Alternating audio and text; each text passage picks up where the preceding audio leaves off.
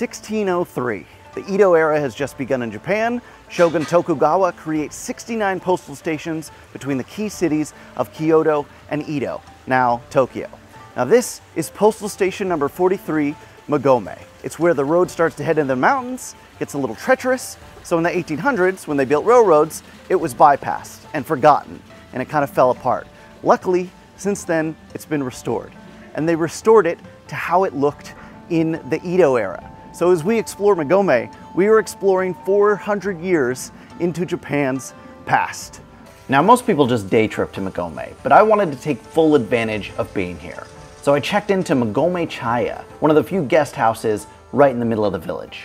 Shoes off before entering, of course, and then off to check out the room. While the room lacks a bed, it makes up for it with some wonderful views of the surrounding hillsides. And don't worry, there is a place for me to sleep. It's just more of a self-service situation. All right, I've never set up my own bed at a hotel before, but I've got instructions right here. How hard could it be?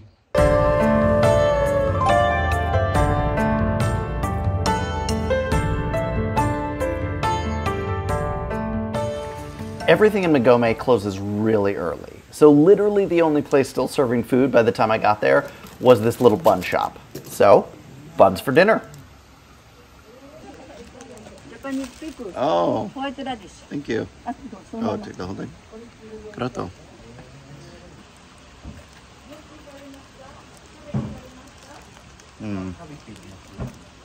Hot. Really tasty beef on the inside. Turns out the bun was just an appetizer for the main course. One of the most beautiful sunsets I've ever seen.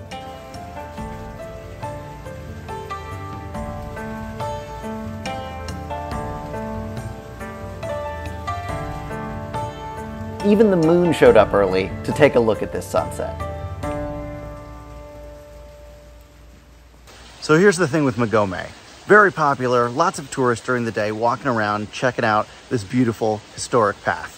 But at 5 p.m., a chime sounds, and around this time of year, that's when the sun is setting, and it just turns into a ghost town. All the shops close, all the people disappear, but I'm staying at one of the few inns that are on the path, so I'm gonna be here even when there's no one else here. It is wonderful here during the evenings. It is quiet and peaceful. The only sound you hear is the sound of the water that runs down the length of the entire path. And I just feel like I have this whole village to myself. It's incredible.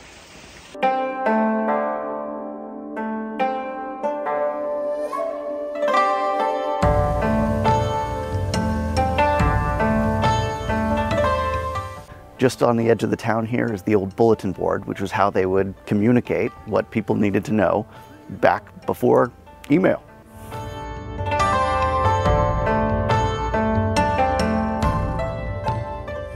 I've just exited the Edo side of town, leaving the comfort and protection of Postal Station 43 Magome behind as I trek 2 hours through the forest to Postal Station 42, Tsumago. Hopefully, bandits don't attack me along the way. Tokugawa, he'll protect me, right?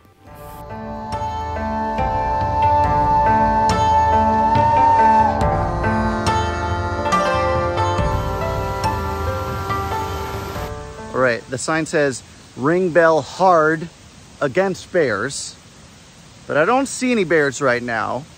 So should I ring the bell? Or would ringing the bell attract bears that weren't around?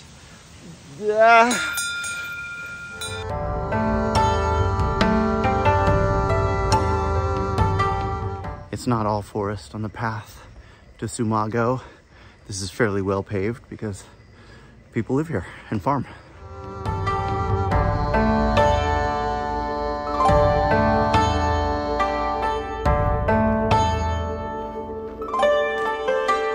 We're back in the forest.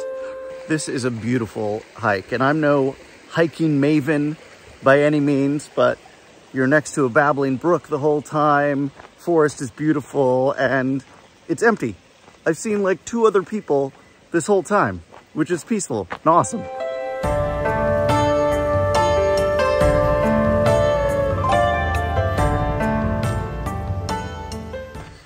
All right, we're approaching some buildings up here.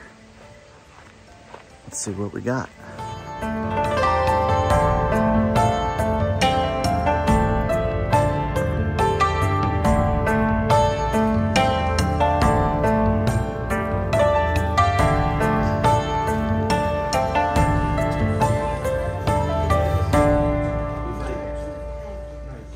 This is the Tateba tea house, built in the late Edo period in the 1800s. The tea is free. They have little snacks. It's just what I need halfway on this journey. This place is magic.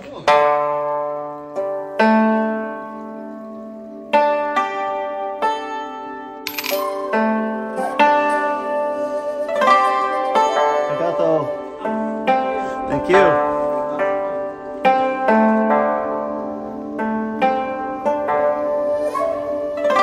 Energized and full of tea, I'm ready to complete the trek to Tsumago.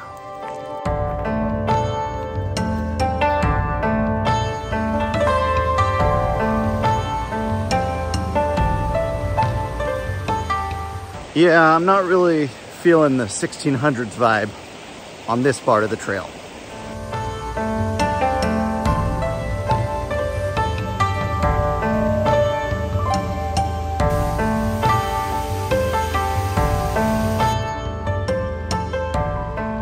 I've emerged from the forest unscathed by bears, and I'm almost to Tsumago. Right now I'm just in the outskirts, you know, Tsumago suburbs.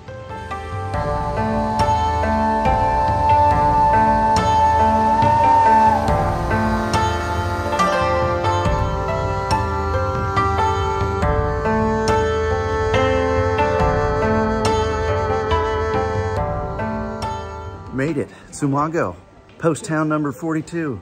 And it's got this great old school main street. Feels like something out of the Old West, but there'd be a samurai battle at noon instead of gunfighters. Glad I made it here. And of course, they have their own town bulletin board and water mill.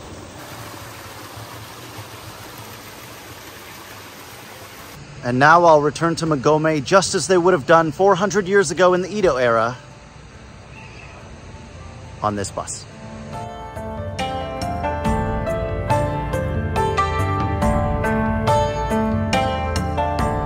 One of my days in Magome, it rained the whole time, which was a bummer.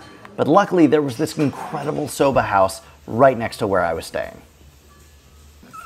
Beautiful. Arigato. A cold, rainy day in Magome, so I'm inside with a nice hot cup of soba, gohe mochi, a local delicacy. Doesn't get any better than this.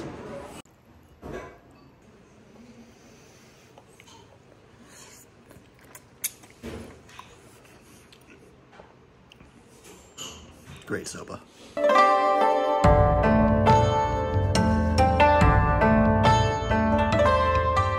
Now, when I said everything in Magome closes after 5 p.m., there is an exception. This is Haganoya, a restaurant I've heard great things about. I have no idea what to expect, but I'm hungry, and I think it's gonna be good.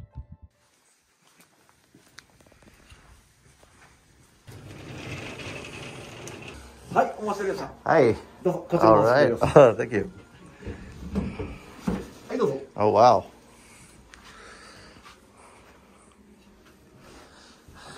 Bye.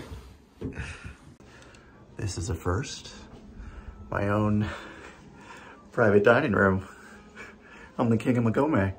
I poured myself tea and sake, different cups, and took in my garden view because once this set menu started, it wasn't stopping.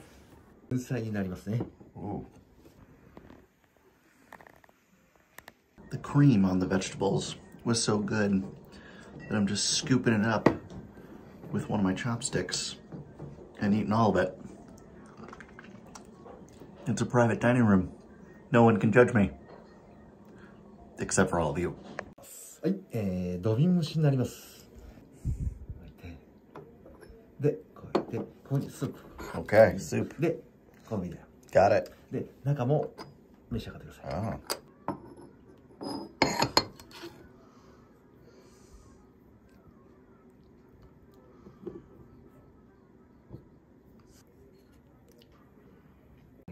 Oh.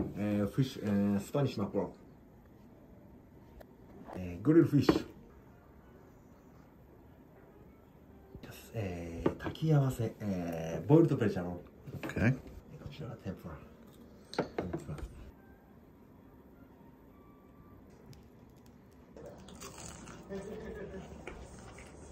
This will shock you. It's great. Wonderful meal, just me and my thoughts in my private little chamber here.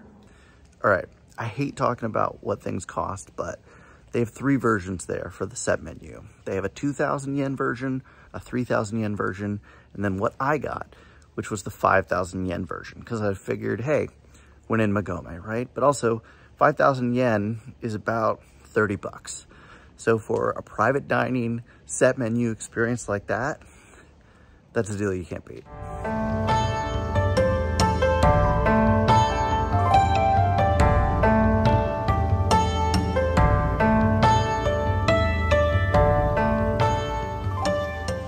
Magome, beautiful, quiet little village. Truly felt like I was walking around in Japan in the 1600s, because I kind of was. But now it's time to leave the water wheels behind and head back to now.